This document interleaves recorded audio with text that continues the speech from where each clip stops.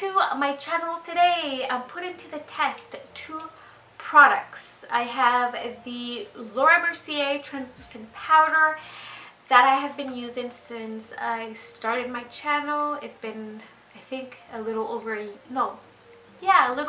year now. I still have a lot of product. This retails around $60 Canadian, and the thing about these products is that they last a very long time. I know they're expensive, but they easily last over a year. And I have the mini version of the COVERFX translucent light powder. I got the mini one because I have this LAURAMERCIER powder and I just really want to test it. I really wanted to test this COVERFX one. I love the LAURAMERCIER, but lately I feel that it's been drying me out tremendously. My lash is coming off. Just so annoying. What I'm going to do is that I'm going to apply the COVERFX one on the right side of my face, your left, and the LAURAMERCIER on my left side, your right. So, I already did my makeup, like you guys can see. I actually did this makeup for my French channel. I just started a French channel. I've been wanting to do it for a very long time, and I finally got around and filmed this first look. Actually, this is my second look.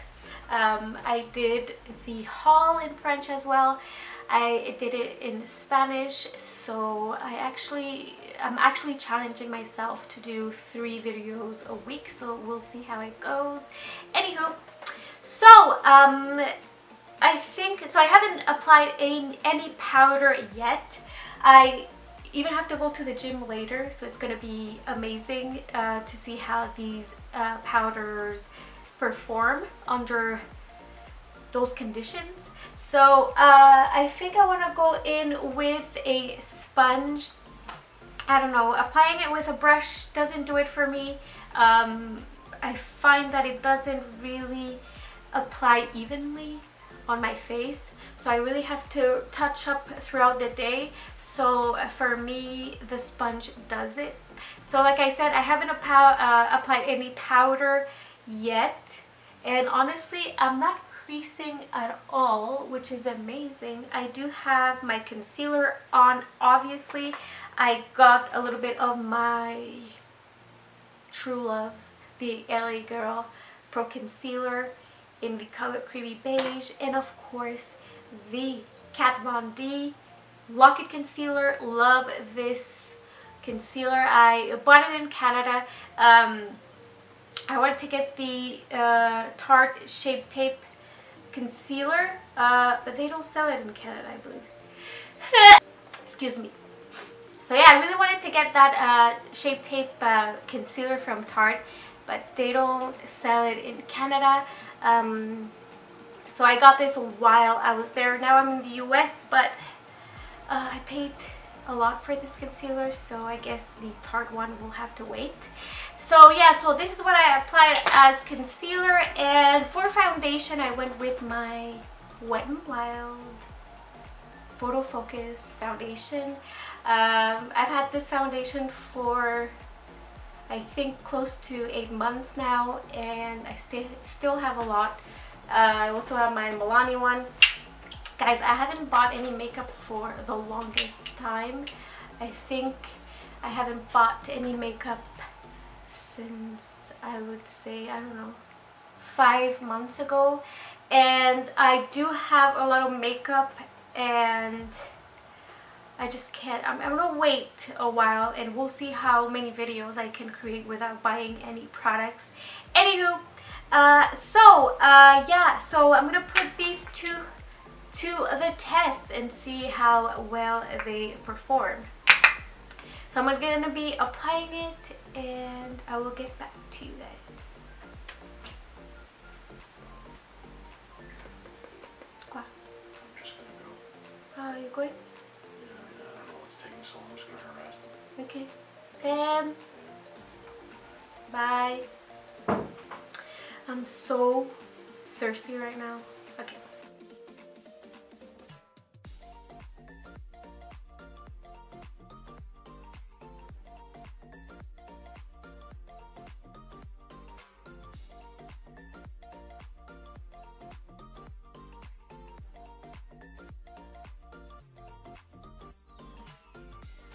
Alright guys, so I have the powder on.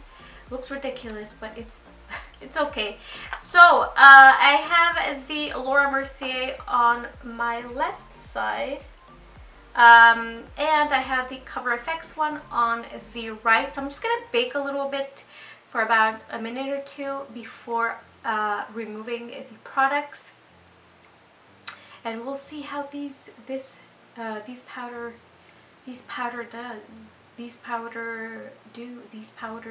hello. Okay. So we'll see how these powders do. Alright guys, so I zoomed you a little more just so you can see how the under eye and everything looks after I went with the powder. So now I'm ready to go on and remove it with this dual fiber brush from Morphe.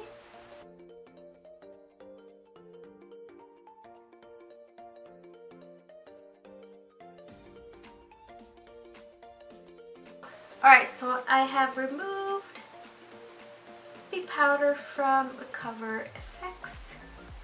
Alright, so now I'm going to remove the Laura Mercier side.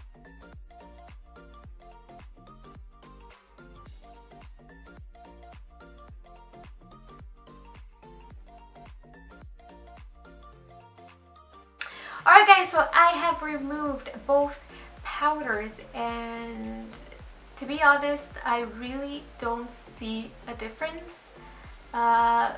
They both set my concealer and my foundation nicely. I haven't baked it in a long time, and I was really missing out. I feel that my concealer is not cakey at all. I don't have any creasing going on both sides.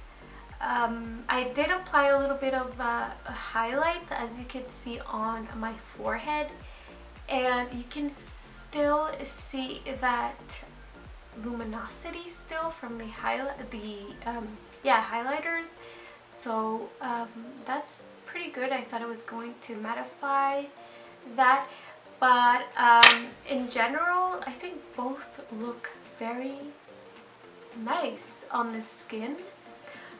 I feel the Laura Mercier one feels drier. That's the only thing I can tell you right now. So we'll see how it goes. I'm gonna check in a couple of hours or so, maybe a little later. I'm going to the gym, and then I guess I will show you what these two are doing. So yeah, so I'll see you guys in a bit. Alright guys, so I've got you zoomed in, and it's about 9, it's almost 10 o'clock at night, so it's been a few hours. I went to the gym, and yeah, so this is how my makeup looks.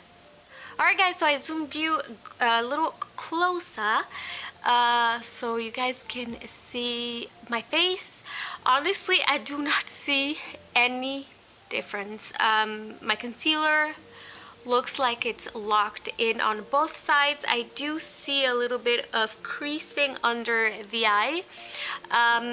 My forehead looks kind of oily just because like I said, I went to the gym, and I did sweat a little bit.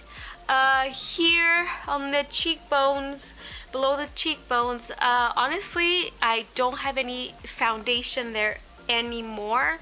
I can see my little pimples I have and a little bit of pigmentation, so both sides look similar, honestly. And the chin,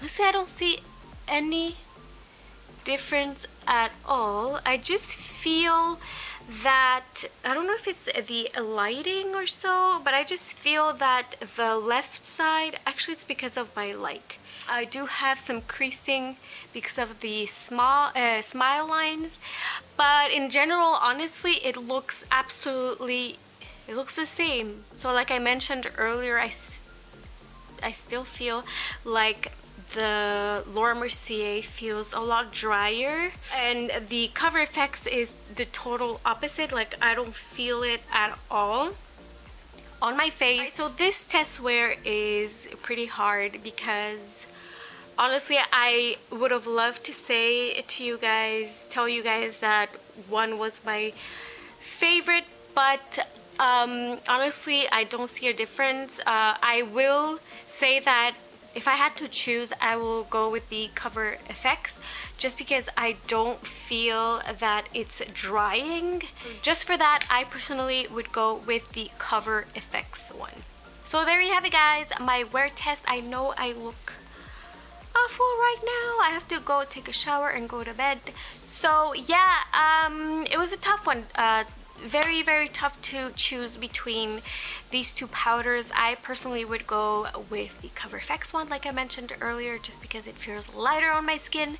And yeah, but both gave me honestly the same result. So there you have it. If you have one of these powders, let me know. If you have both powders, let me know and tell me which one is your favorite.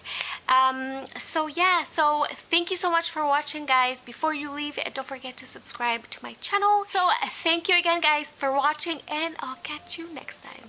Mwah.